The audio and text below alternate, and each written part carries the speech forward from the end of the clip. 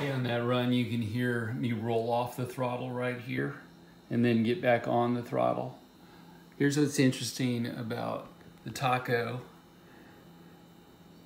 is that the Lambda, see that 12.72, that's our air fuel. Hear me roll off the throttle there.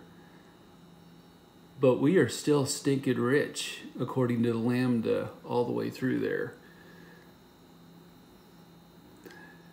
That was a 200 jet, and we were making 41 horsepower with that jet back this summer.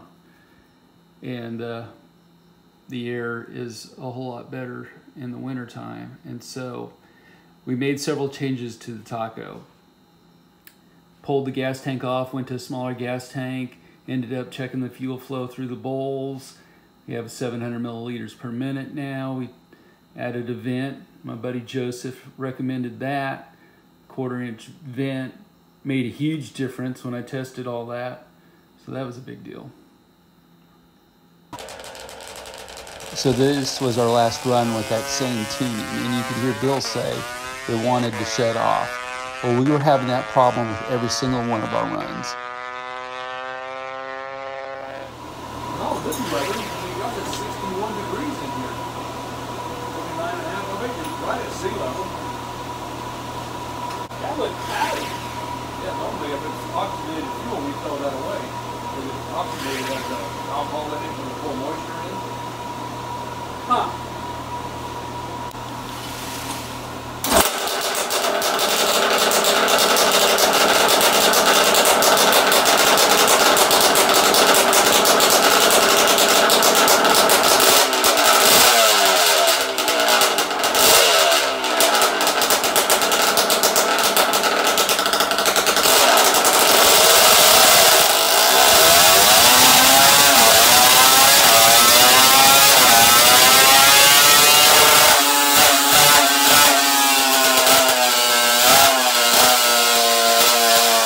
Holy shit! It revved out. Look at the difference between those two.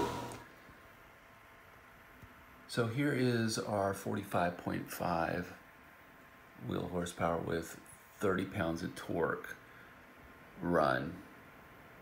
And here's the Lambda. Look at it. We're at 14 at 75.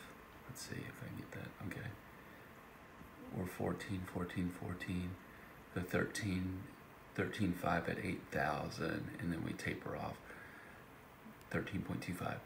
So we go up a jet size to 220, and now we are leaner. We're adding more fuel than we were before. In our other dyno runs, we're fatter, we're richer. Why? Why? What is happening in that whole combustion process in the Taco that when you add more fuel, it's making you leaner?